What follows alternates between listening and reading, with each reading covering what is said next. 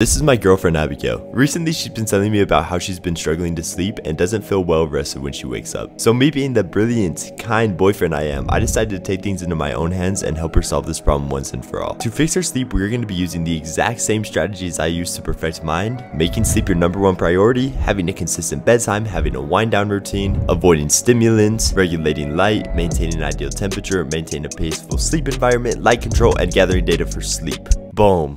What's up guys, Carson Johns here. Welcome back to another video. Today, we have a very special day. It's not a birthday. It's not an anniversary. We're gonna be perfecting her sleep, ladies and gentlemen, because let me tell you, her sleep sucks ballsack. Respectfully. Really? It's pretty bad. Yeah, it is. She wakes up feeling horrible every day. Yeah, I gotta pound like 8 coffees. Literally today she's in 300 milligrams of caffeine. Things are bad. So I'm looking out for both of us, mainly her here. Things are gonna be fixed, right baby? Yes.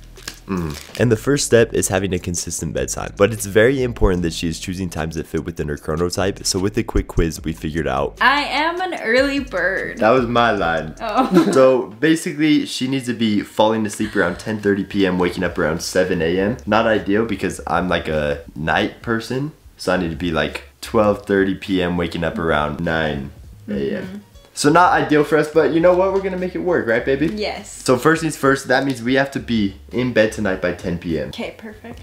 Can we do that? Yes. I'm tired. Let's just go to sleep now. Wrong! Wrong answer. Burr, burr. Not happening. Burr. Why do I look like I'm in the evil lair? This is I'm not evil. Things when it comes to bedtime start way before bedtime actually occurs. So what we started the very minute we woke up. And what we had to do was something called direct sunlight exposure in the morning. So we went outside, got some bright sunlight in our eyes. This is gonna start our circadian rhythm, which helps us basically know when to fall asleep at night and when to get tired. So we got that first things first, that way we could get tired as soon as possible to fall asleep as soon as possible. Then normally she is a big coffee drinker, and I'm not gonna change that for her because caffeine actually isn't a horrible thing for you, it turns out. But what we are gonna do is delay her caffeine intake about 60 or so minutes after waking to see how she's reacting to sleep, if she needs any more, so on and so forth, without just the caffeine masking her receptors, telling her whether she actually is tired or awake. From there, we just went on about our normal day routine, nothing too crazy, until we jumped on over here to nighttime to get her room fully ready for sleep in the ideal environment. It is about time for Betty Bye. So,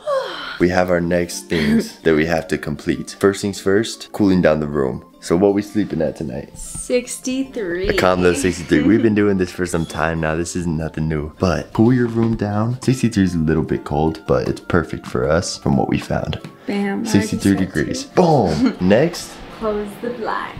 Cut. we need these Johns dark. No light should be getting in here. We need to be waking up when our body wants it, not due to light. But look at these nice blackout shades. Woo! What's next, baby? She already knows this one. I've trained her well. Circadian rhythm. Circadian rhythm, baby. But I No don't more. have fancy lighting.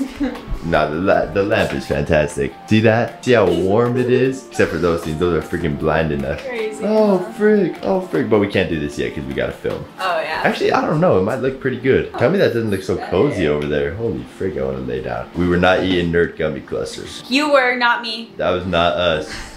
We were not eating those. We got some pet butterflies. We just hatched them. Hatched them, born from my balls. Babe, they're monarchs, I'm pretty sure. They need We got to be released. one right here that hasn't come out yet. It's still in his cocoon. But that boy has his sleep perfected. He can't even wake up. That's how good it's perfected. So recently, me and my girlfriend found one of our new favorite ways to wind down in the evening and get ready for sleep. And that is by expanding our minds with Lingoda. Funny enough, months before Lingoda even reached out to me and Abigail were talking about how bad we wanted to learn Spanish for some of our upcoming vacations. So we could not pass up on this opportunity to try it out. We've tried other methods in the past to learn Spanish, but just did not have much luck. But this has been a game changer for us because of literally so many different features. Currently, we're taking part in their Lingoda Sprint Challenge, where we are taking 30 live classes over a 60-day period. We are both very competitive people, and we both love a challenge, so this is right up our alley. But along with us literally learning an entirely new language and having a challenge to help us stay accountable, Lingoda makes this offer even more appealing to anyone who completes this challenge because they are offering $638 cash back by using the link down in the description. Literally $638 just for being consistent doing this challenge.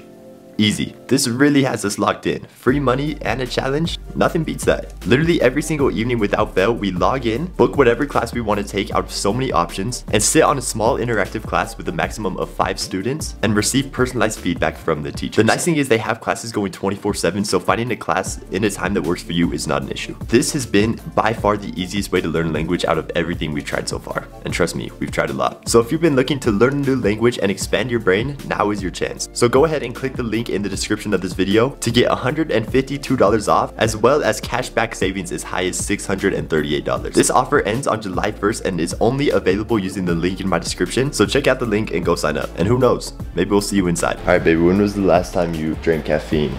We've been working on this all day. When did we go to the farmer's market? About 12:30. 12:30. 12:30. No caffeine past 1 o'clock. Never. Can't have that. So we got that check. We got cool down check. Circadian rhythm, blacked out. I think it's just bedtime. Magnesium.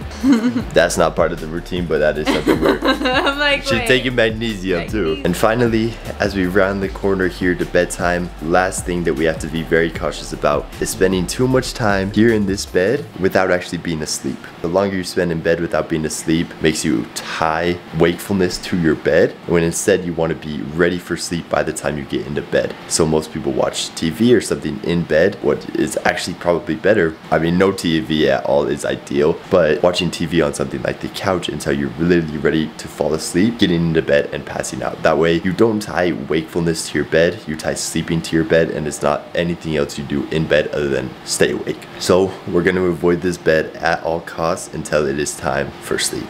All right. Whoa, what's that blue light doing, Missy? What are you doing with all that? Oh, it's freaking cold. So we got our night routine checked. We got a little wind down routine we do. Yes. Basically, it's just us getting ready for bed. But now that everything has been completed, it is time for the absolute slumber of a lifetime. We got no wake up time. Ooh, we gotta get up tomorrow. So cozy. It is comfy, huh? Little silk sheets. Bussin'. So we will see you on the other side. Bye. Bye. Please cut that out. No, that's staying. Some time has passed. Here are the results. First things first, baby. Just how are you feeling? I feel energized. I feel good. Stop the cap. Look, these things most of the time do take a lot of time to work. It's only been a little bit, but we're getting the principles. Right? I mean, I feel pretty similar to how I did yesterday. It's been 7 weeks. It's been like 4 days, bro. Oh. Like, it's not gonna be that better than I did 4 days ago. Not that much has changed, but we're getting some good foundations. I've had her wear my Whoop band for the past few nights just so we could get some like baseline levels, and then had her go now. And so far we've had an 8% increase respectively on both REM and deep sleep. Wow. Which we like that. Wow, that's a really good high five. Anyways, everyone, sleep is very important, so don't forget it. And we will see you in the next one. Bye. What the frick was that? You know the right outro. Peace.